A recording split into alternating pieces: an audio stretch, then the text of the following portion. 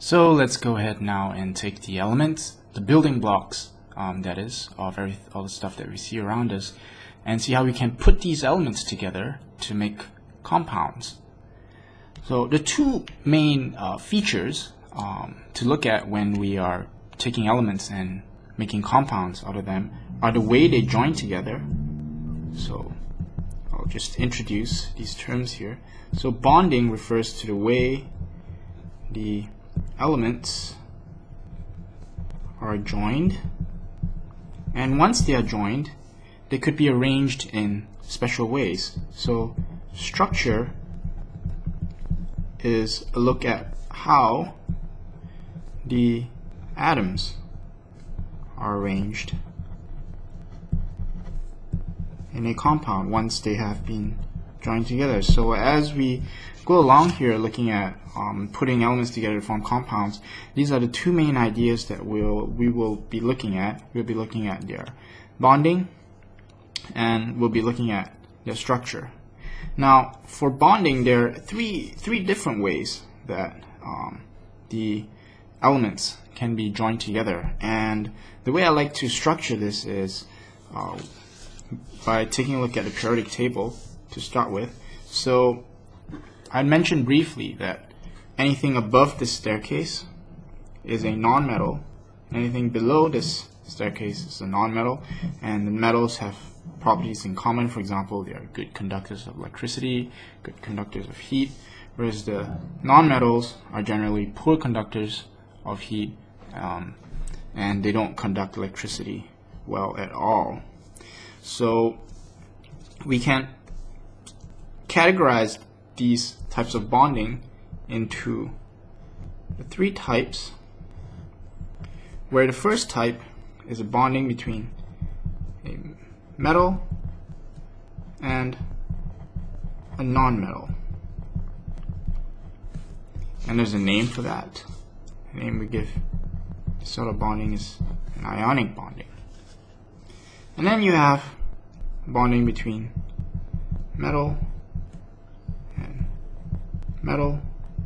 We call that a metallic bonding appropriately. And then the third possibility is a bonding between a nonmetal and a nonmetal. So that takes care of all three possibilities if we were to categorize the bondings based on interaction between metals and nonmetals. And for this final type of bonding, we call that the covalent bonding. So in this video, I like in particular to look at the ionic bonding. Now, it's a good thing that elements tend to want to bond to form new compounds. Otherwise, we wouldn't have the variety of things that we see around us. But why do atoms tend to want to bond with each other? Well, I'd hinted at this fact in previous videos. We said that atoms tend to want to have a full shell of electrons. So let's take a look, for example, at sodium. Sodium is element number 11. So my periodic table tells me sodium is element number 11. So we will not worry about the mass number for the moment because we're interested in the electrons. So sodium has 11 protons and 11 electrons. So it has an electronic configuration of 2, 8, 1. So remember, the first shell can hold 2 electrons, second shell maximum of 8 electrons. That leaves 1 electron left over for the valence shell, and indeed sodium is in group 1. So we could have known how many electrons there are in the valence shell just by looking at a group number, and indeed it does have 1 electron in the valence shell. Now, in order to get a full shell, there are two things that it can do. It can either gain 7 electrons, or it can lose 1 electron. Now, as you might imagine, it would be easier to just lose 1 electron than to gain 7 electrons. So indeed, that is what sodium does. It tends to want to lose 1 electron, and that's the case with all of the elements in group 1. So group 1 elements all tend to have the same chemical properties because they all tend to want to lose one electron. Now what happens when sodium loses one electron? Well, it has 11 protons, so protons have plus charge, and after losing an electron, it's got 2 plus 8, 10 electrons, and electrons have a minus charge. So what we see is that sodium ends up with a net positive charge of 1. Now whenever an atom loses or gains electron, we call it an ion. So my sodium ion now has a plus charge of 1, and the way we denote that is by writing the sodium atom and then putting little plus on top. I could have put a 1 plus, but 1 is implicit when you write plus. It's only when you get 2, 3 or more that you actually write the number there to make it explicit. So an ion is basically an atom that has lost or gained electrons. So we'll be seeing that name again and again since we're talking about ionic bonds now. Now let's look at another element. Let's look at chlorine this time. So chlorine, taking a look at the periodic table, we see that chlorine is element number 17. So chlorine has 17 protons, 17 electrons, and we can start filling their shells. So I'm going to need 2 in the bottom level, 8, 2 and 8 is 10, that leaves 7, and all 7 can go in the third shell. And indeed, as we see here, chlorine is in group number 7, so it has 7 electrons in the outer shell. So how can chlorine gain a full shell? It wants to be what we call stable. So atoms tend to want to have a stable shell of electrons. So to do that, it can either gain 1 electron or it can lose 7 electrons. Because if it lost 7 electrons, the outermost shell would be the second shell, which is already full, so it could be happy that way. Or it could gain 1 electron to form 8 electrons in the third shell, and it'd be happy that way too. So once again, it's easier to gain less number of electrons than to lose many number of electrons. So it turns out that what chlorine tends to want to do is it tends to want to gain 1 electron rather than lose 7 electrons. So if it were to do that, what would happen? Well, chlorine would now have an extra electron. So it has 17 protons, and the ion would now have 18 electrons, so it's left over with a minus charge of 1. And we denote that by writing a minus on the top right corner of the symbol of the element to denote that it has 1 minus charge. Again, the 1 is implicit. We don't start writing numbers until we get to 2 or more charges on the ion. So in this case, the chlorine atom has turned into a chlorine ion, and it's got an extra negative charge on it. So the next natural thing to ask is, where might chlorine gain this extra electron to complete its shell? And if sodium were to give up its electron, who might it give it to? Well, you can see here that sodium and chlorine might actually be pretty good friends, because sodium wants to give one of its electron up so that it's got a full shell, and chlorine wants 1 electron. So sodium might meet chlorine and say, hey, if I were to give you 1 of my electrons, I'll be happy and you'll be happy too. And indeed, that is exactly what happens when sodium meets chlorine. And in that manner, they form a bond with each other, which we'll take a look at now in more detail. So let's set our sodium and chlorine ions next to each other. I will put sodium here. It is element number 17. oh, I beg your pardon. Sodium is element number 11, so it's got electronic configuration 281, and chlorine is element number 17, hence electronic configuration 287. And I will now draw the electronic configuration for sodium. It's got 2 in the first shell,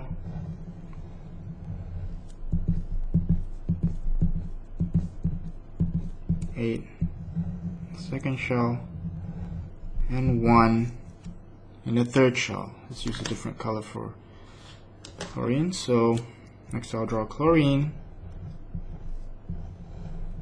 It's got 2 in the first shell, 8 in the second shell, and 7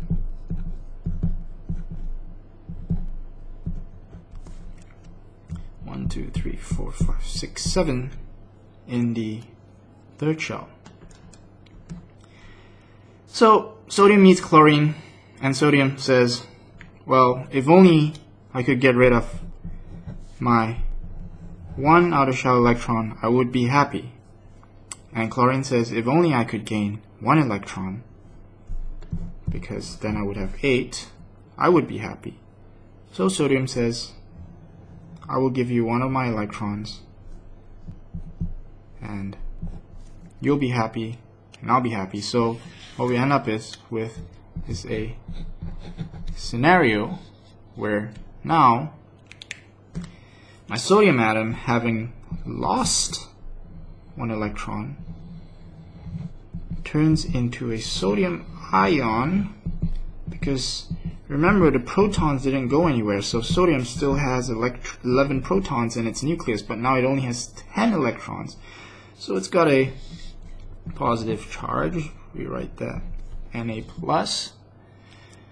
And chlorine now has an extra electron in its outer shell, so chlorine now has 2, 8,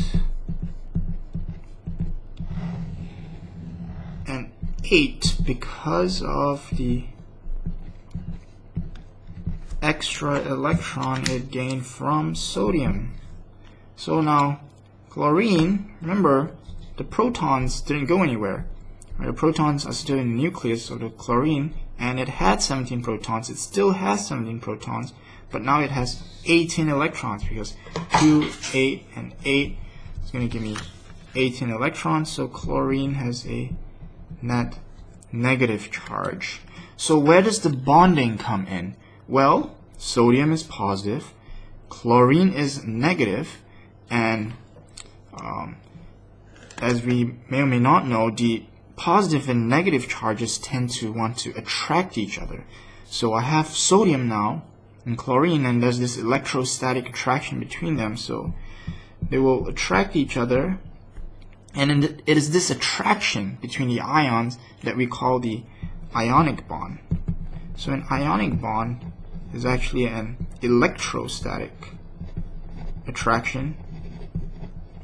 Electrostatic just means attraction coming from a difference in charges. So there's this electrostatic attraction between sodium and chlorine. So we have now, these things are ions. Just let me emphasize that they're not atoms anymore, because they now have an imbalance between the number of protons and number of electrons. So that takes care of the bonding part of sodium and chlorine. Well, how do they actually look like in nature? What is their structure? How do the sodium and chlorine atoms tend to arrange themselves? Well, the sodium can attract around itself many other chlorine molecules. So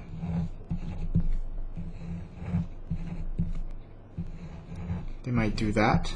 And the chlorine, since it's negative, might attract around itself other sodium atoms. So this goes on and on for a very long time, until you get a really huge block of salt, for example. Well, it's huge on a molecular level. There are millions and millions of atoms in them, but it could just be a grain of salt from where we're looking at.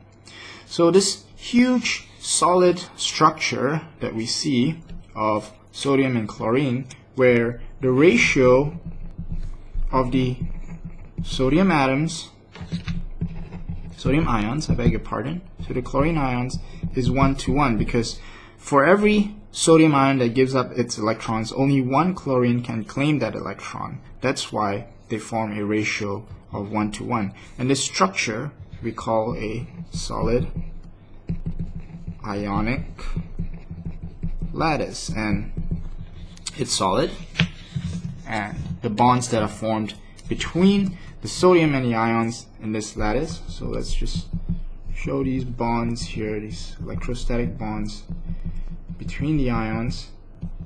It's ionic because it's an electrostatic attraction, and a lattice just means a regular arrangement of atoms or ions in a solid. So they tend to form this solid block, and you can imagine this might extend in 3 dimensions. So we have behind this chlorine, we'll have a sodium and then a chlorine, and so on and so forth. So it will extend until we get a relatively large ionic lattice, and that would be what exists in our grain of salt.